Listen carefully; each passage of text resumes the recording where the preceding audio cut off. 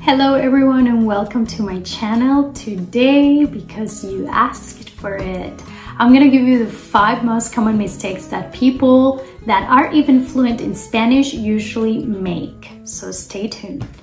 Mistake number 1, the use of false friends. We all know there's a lot of false friends out there, literally, and in Spanish as well.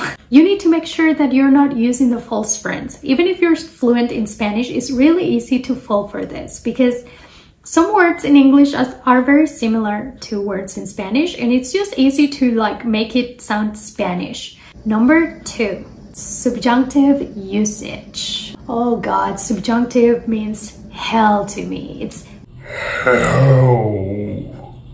To me as a native speaker and also as a Spanish teacher, it's really difficult for me to explain when to use subjunctive because it's not the same in English and people think it's not that important. And I know a lot of people that have incredible Spanish, they're very fluent, but they still make mistakes with subjunctive. It's very, very common, and I think it's the last thing that you probably will master. You need to learn when to use it. Once you know when to use it, you need to practice, and then you're a master, but you have to put the work. Number 3, pronoun placement. When I'm saying pronoun placement, I mean direct, indirect, and reflexive pronouns. All of them are basically the same. I mean things like lo, la, le, se, me, te.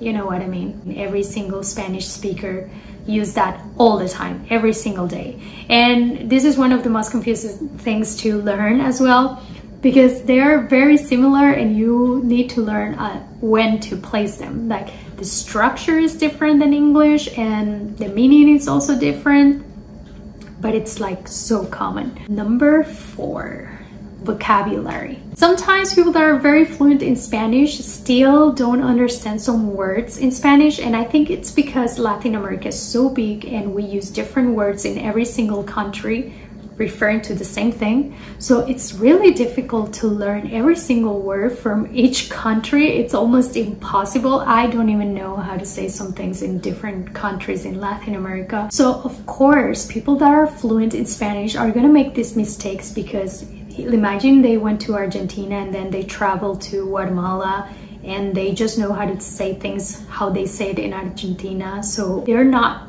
supposed to know how to say words in every single country. So that's why I put it on the list, because it's one of the most common mistakes. Number 5, idiomatic expressions. So this one is kind of related to the vocabulary one, but this one is more about expressions, you know, phrases that you cannot translate literally into English. So these are challenging to learn because you have to learn it as a whole. You cannot learn word by word. You need to learn it in the right context with the right people. So a lot of people that are fluent in Spanish also make mistakes with this because they're translating literally and doesn't really express the idea, or they don't really understand what it means. So there you go, guys. This is it for today. I hope this video was useful for you. I hope your Spanish gets better soon, and I hope to see you next time in my next video. Bye.